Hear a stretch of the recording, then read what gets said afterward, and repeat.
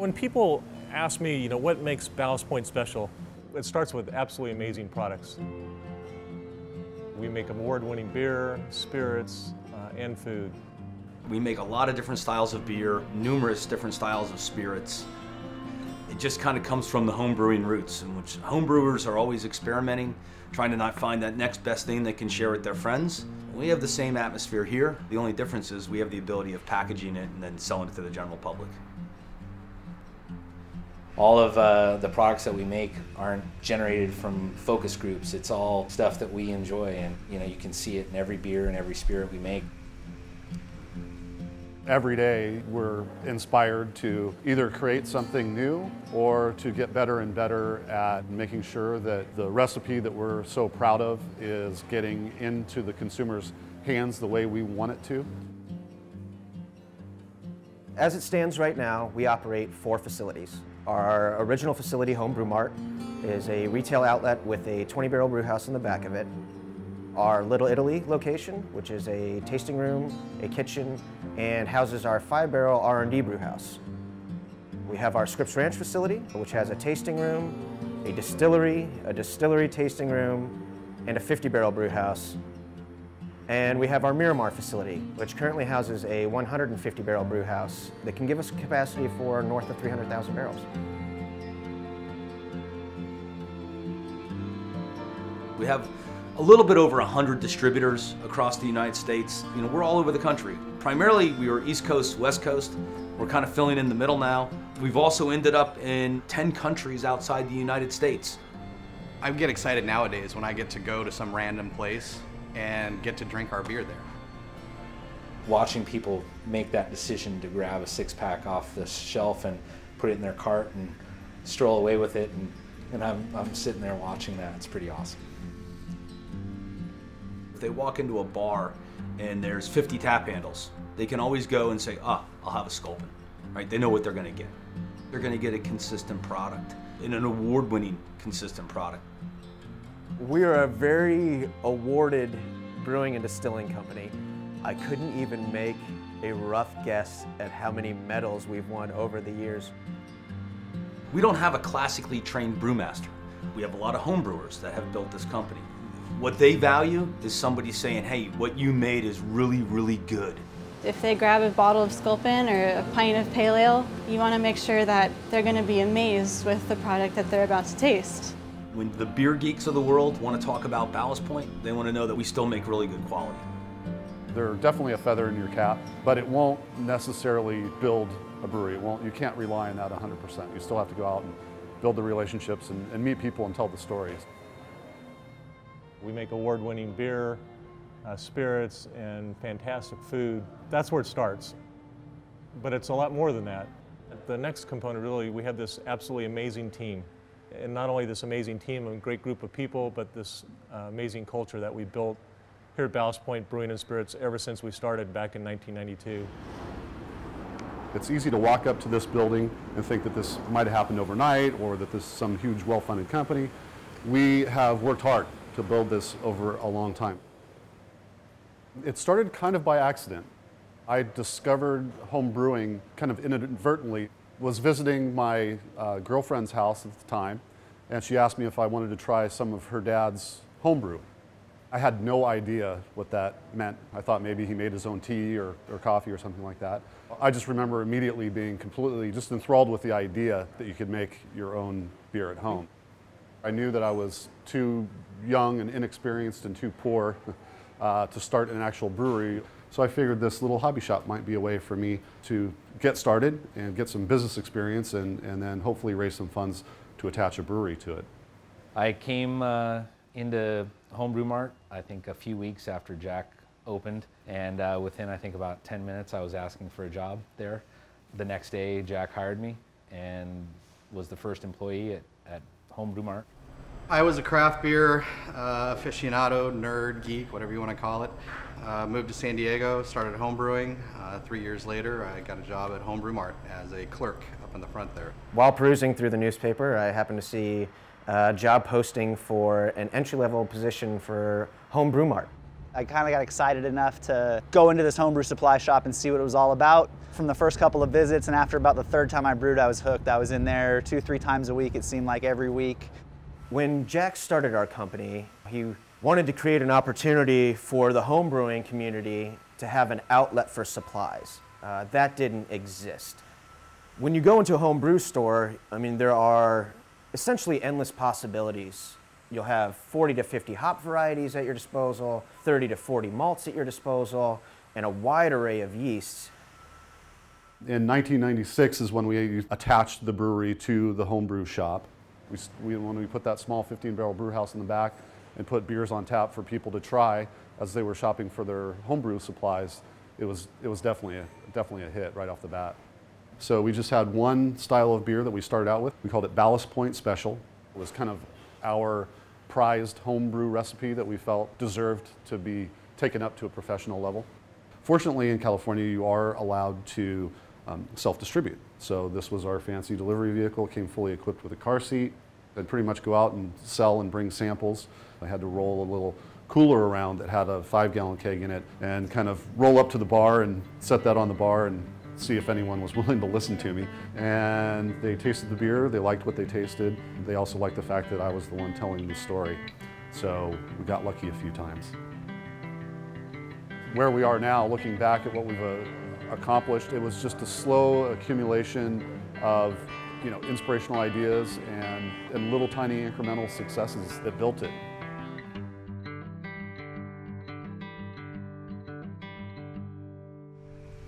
People ask me all the time, aren't you amazed when you walk into the brewery that we have now?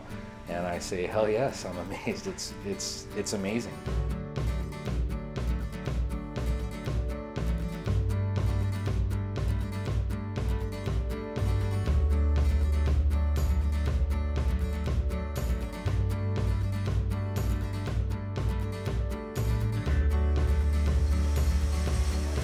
This is our bottling line. This actually came out of a brewery in Germany. This line can do up to 700 bottles per minute.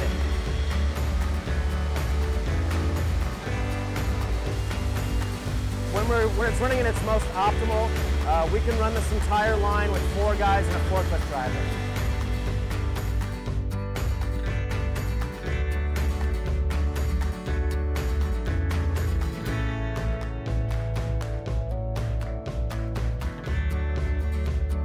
The time I've been here, the company has grown from a little 15-barrel brew house with just a fermenter and a bright tank. And we slowly added capacity constantly. It seemed like we always have a new tank either on order or arriving. And that's been the case for 15 years at least. When I started, the issue was how do we get enough production to meet demand. We first had scripts that we were producing over 100,000 barrels out of 23,000 square feet. I still remember the day I was at Scripps Ranch and we had just undergone what we thought at that time was a big capacity expansion. We got 4 200-barrel tanks and I was standing outside saying to myself, what am I going to do with all this beer? The next day, Saturday, we won Best Small Brewery in the World at the World Beer Cup and poof, we had no additional capacity anymore. It just disappeared. We added 200-barrel fermenters basically as fast as we could have them produced, and we still couldn't keep up until the point where we finally got into this place, and now we're finally in a position to get people the beer they want when they need it. For the first time, we've gotten to a point now here at Miramar that we can actually produce enough to let the sales team go. And we've gone out to distributors and told them, look, we think we can meet demand, go ahead and place orders, and it's led to the kind of growth that we're seeing here, especially recently. As we look at the financials, one of the things that we've been able to consistently do quarter over quarter is grow the revenues. From a growth rate perspective, we've seen that growth accelerate more since about Q4 of last year, which coincides with as we really started to ramp up the Miramar Brewery. As we look at our financial metrics, the key ones that we're focusing on are taxable barrels sold, net revenue, gross profit margin, and EBITDA margin. So we've actually been able to expand our margins while growing the business at the same time. And that's what creates all of the opportunity for our employees and for the company in general. The brew house at our new facility is one of the things I'm most proud of. The fact that we successfully moved this beautiful copper brewery over from Germany. When people come in and see something like that, and even though it's 50+ years old, it's got this beautiful look to it that not a whole lot of breweries have. All of our stuff throughout the brewery, there's probably a story behind it. One of my jobs that I really enjoy is traveling around the world looking for equipment to bring into our breweries and distilleries. And if it has a little bit of history behind it, it might be worth the little extra effort that we have to take to install it. At the same time, we were getting larger with our new production facility here at Miramar.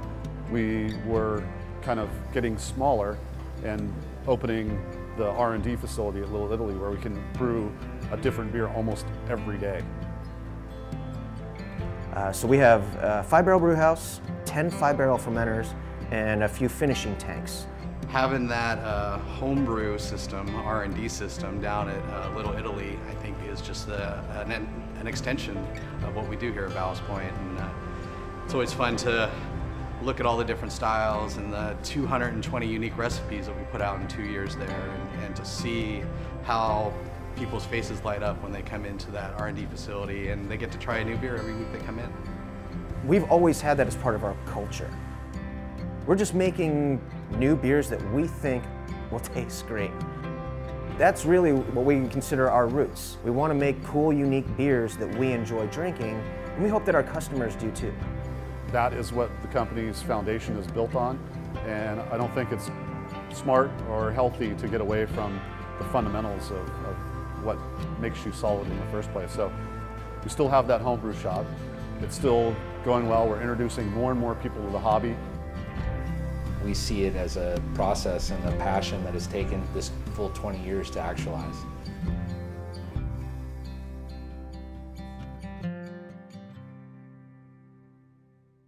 One of my favorite toasts is good people drink good beer.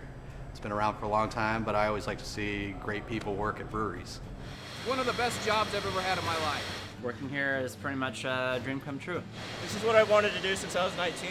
As soon as I started working, I felt like I had, 160 new best friends. Right now, we're up to about 500 employees, so now I feel like I have 500 best friends. It's like a big community. It's hardworking. It's with a smile on your face. It's wanting to share our story with people. Whenever you go around town, everyone knows who you are, and they love the beer, and they know you about the beer. When you have people you know, your family and friends say, you tell them what you do, and they're just blown away, and they stand back and say, you have the dream job. And I kind of think I do. To walk around the brewery and see genuine smiles on everybody's face is, I think, a rarity in companies as they get larger. I used to bounce around jobs quite a bit, and I wanted to feel somewhere where I was needed and wanted, and Ballast Point definitely makes you feel like a family. Everybody's got a great positive attitude. We're moving forward. It's the American dream. I mean, you can't ask for much more than that. I have people where I have to tell them to stop working. I say, how many days have you worked now? They'll say, oh, I've worked 22 straight.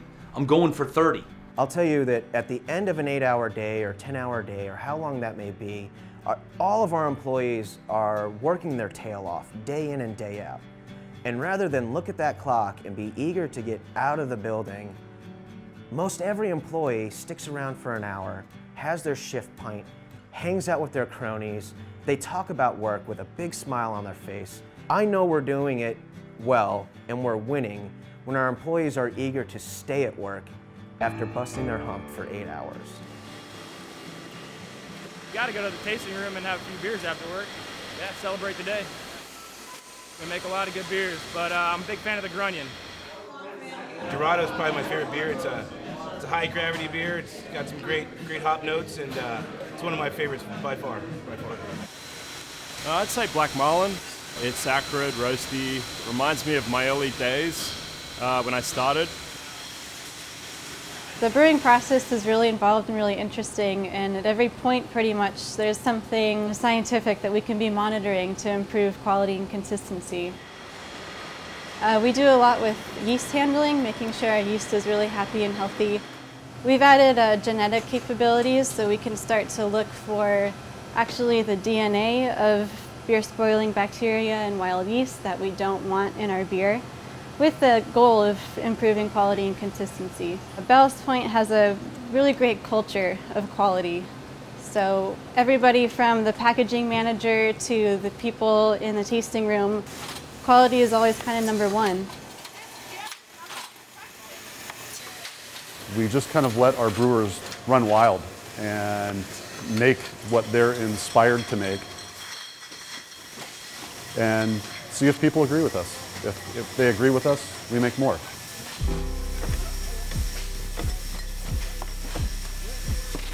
A few beers have come out of the R&D program that have made it to a packaged product.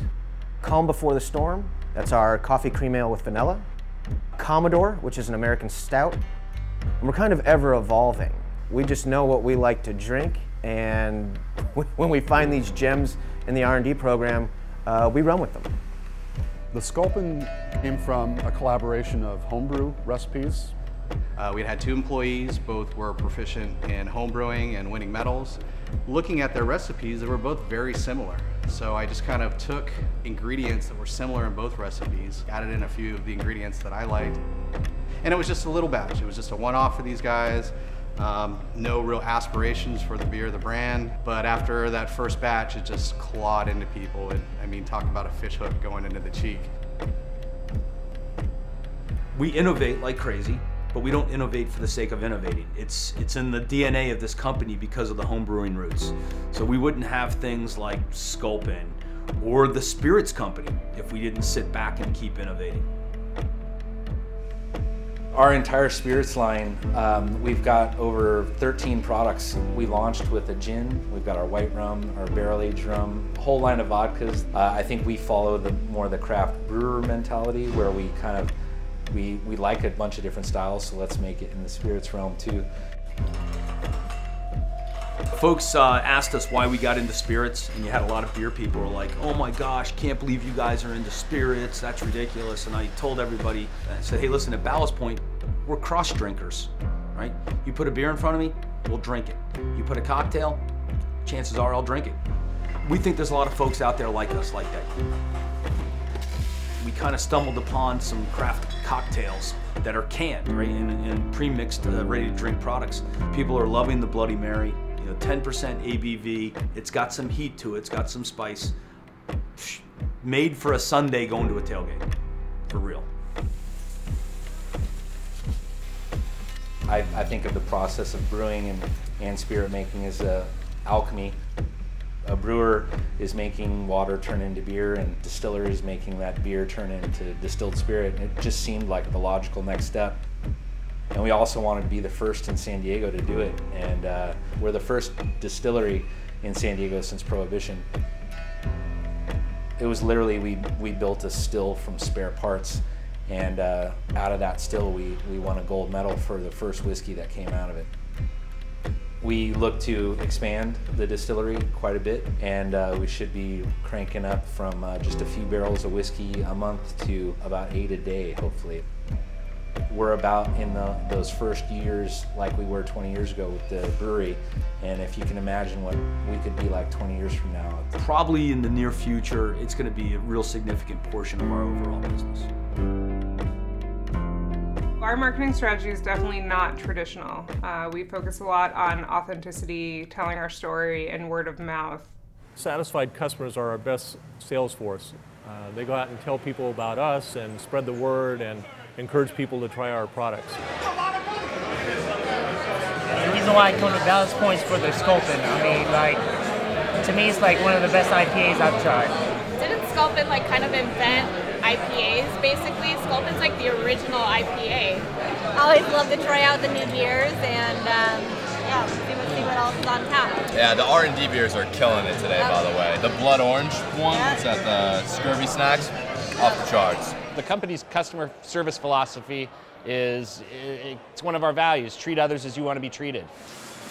It's not rocket science, we're serving people beer, we're serving them food. We want them to have a good time. From the second they walk in the door, encountering the hostess or a cashier up front, just developing a personal relationship with each customer and keeping that customer coming back in, and they become a part of the family. We have a lot of regulars. Everybody thinks it's a great place to come. We have people that come every single day and super loyal. My name's Danny. I am here 5 times a week. I started here when this was a tiny brewery, and when they didn't mass produce Sculpin, couldn't get it, and now pretty much that's all I drink. It's my home away from home. Everybody from a hostess to wait staff to a bartender has a smile on their face, and they go out of their way to literally say, hey, try this beer, talk about how it's made, talk about the story. People walk out of this place loving the brand. Our tasting bars really solidify that for us. Just, a few short years ago, people really didn't think of beer pairing with fine cuisine. We felt like there was a place for that, and if we were going to do food, we were going to do it with very talented chefs and sort of upgrade the pub experience. I think what sets Ballast Point apart, first and foremost, is quality. We're constantly testing, we're constantly perfecting. Some things stay on the menu indefinitely because they're favorites, and we change it seasonally. In the fall, winter, we cook heavier. In the spring, summer, we cook lighter using vinaigrettes and broth. And we're trying to make the food just as interesting as the beer and ever changing. We keep inventing new beers, new flavor profiles, peppers, fruits, coffee, and the same with the food. We're starting to see the effects of our reputation and our word of mouth building, especially as we've launched new states recently. Our reputation has definitely preceded us in a lot of cases. Ballast Point has been in San Diego since 1996, and at this point is selling more beer than any other craft brewery in San Diego. Today, we're in over 30 states. I've seen us transform from a company that sold the vast majority of its beer in San Diego to a company that's selling more broadly across the country. We have a fairly large presence on Facebook, Twitter, and Instagram.